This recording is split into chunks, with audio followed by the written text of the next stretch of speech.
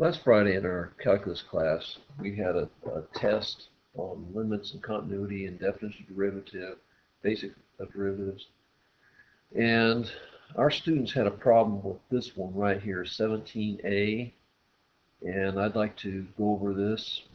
And what we have is determine the limit as h approaches 0 of 4 times quantity 3 plus h squared minus quantity 3 plus h minus this quantity here.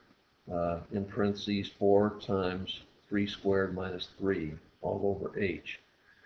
And this should be apparent to students of calculus as a definition of derivative problem. So we're going to go ahead and work this out. So we'll bring down equals limit as h approaches 0 of this, which we are going to somewhat simplify here.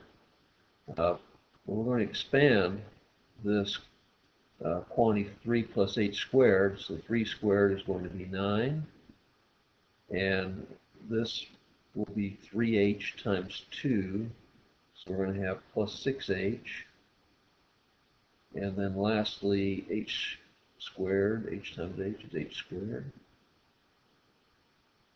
and so it's 4 times this expansion here. We're going to break out this parentheses here.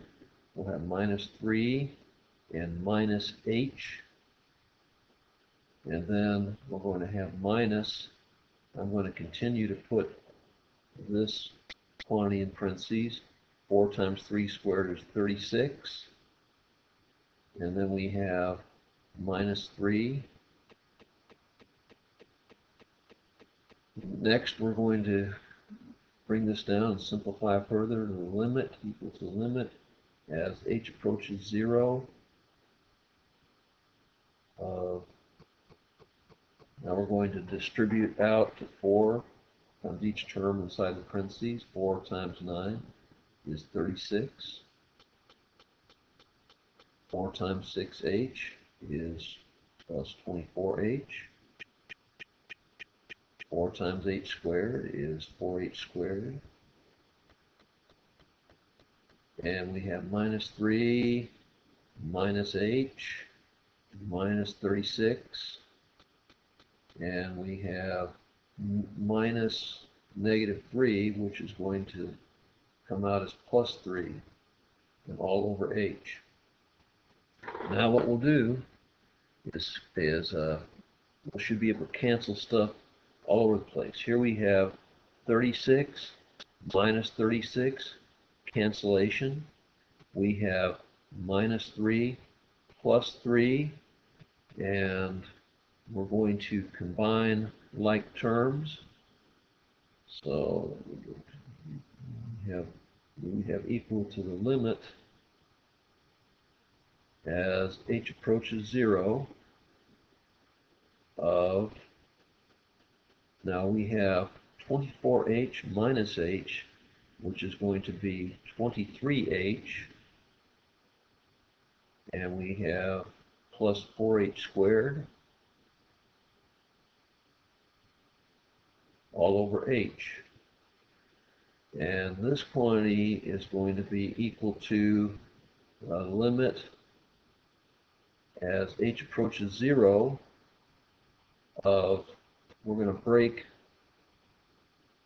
since we have a common denominator, we have 23h over h plus 4h squared over h.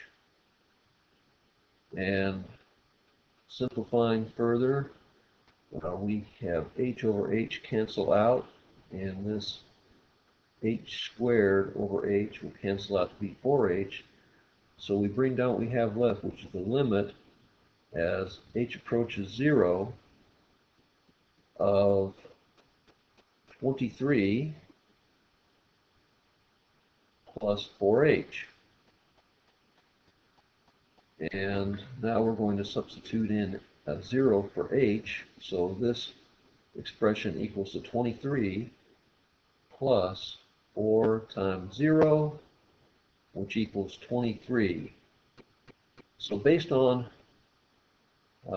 working out the definition of derivative, our answer will be 23, which we place up here. And I was hoping that more students would have recognized in this kind of a pattern, the definition derivative pattern, where we have x plus h, any place there's an x. And so we would call this expression here 3 plus h. If 3 would be the value for x, that would be 4 times x squared minus x. And we see this really verified when we subtract over here on the right. And I was especially hoping that would be, and so if you work it out that way, you would be looking at the terminal limit of 4x, we'd say f of x equals 4x squared minus x. And just taking the derivative of this, which would be f prime of x, would be equal to 8x minus 1, and then f prime of 3 would be 8 times 3 minus 1, which would be equal to 23.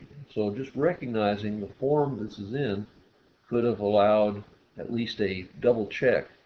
And going here to 17b, we see that 17b is exactly that problem that we just worked out.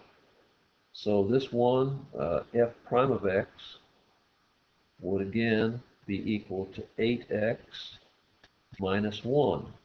So therefore, f prime of 3 would be equal to 8 times 3 minus 1, which would equal 23.